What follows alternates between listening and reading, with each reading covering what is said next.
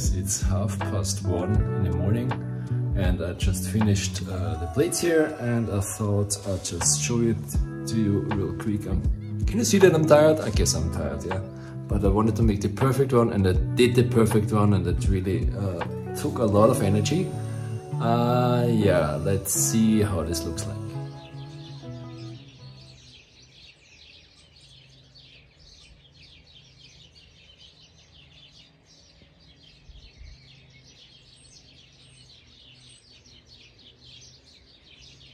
As you could see, to make this plate it took a lot of energy because I wanted to have a specific look and I needed a lot of tries to get there. I made a lot of plates to create this one plate to get a perfect one. This always takes a lot of energy, but I really cannot stop until I'm happy with the result. This is something I am. So I worked a lot at night, more about it a little bit later. So why did I do this plate? Where I live, spring starts with blooming snowdrops. People mostly see them as a little flower, but for me that's the beginning of the most beautiful time of the year. And that's why I came up with the idea. Dreaming of the moment when spring comes, when it gets warmer, when it's more beautiful outside. Yeah, that was the idea, and that's why I call this plate Spring Dreaming. I think that's really fitting, and it has a very dreamy look. I really like it. I created this tin type on the second day, and I really like it as well.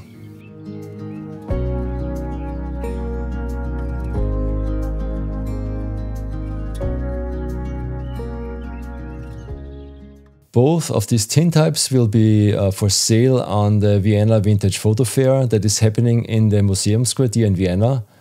This is happening on the 7th of April, it's a Sunday. And if you're interested to get your portrait taken on a tin type, I will be also there. So visit me there on my booth. I will link all the details down below in the description. And here you have also the website of the Vintage Photo Fair. So hope to see you guys there.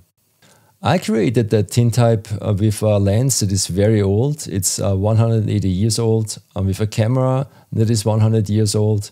And if you're interested in more technical details, you can join my Patreon page because I have the recordings of both sessions. So the recordings are really long, about 3 or 4 or 5 hours. No, I think both are 5 hours long, both videos. Yeah, it's really crazy because I made this video for you guys. I captured the video where I made the tin types. I did in the same moment a live stream with my Patreons. And I created the tin types, so it was a little bit stressful, but I think it's worth it to show others how the process works. So if you're interested, join my Patreon page. There are a lot of bonuses there, like these tin types I have here that should be already sent to my Patreons, but I'm sorry guys, I was really busy this week, and I promise this is the next thing I do on my list, is to send out the tin types. You get them if you join a specific tier for 1 year. All more on my Patreon page, you're gonna find it here. Yeah, at the end, thanks a lot to all my patrons for your support. Thanks you guys for watching. Visit me at the Vienna Vintage Photo Fair, and as always, I'll be back guys.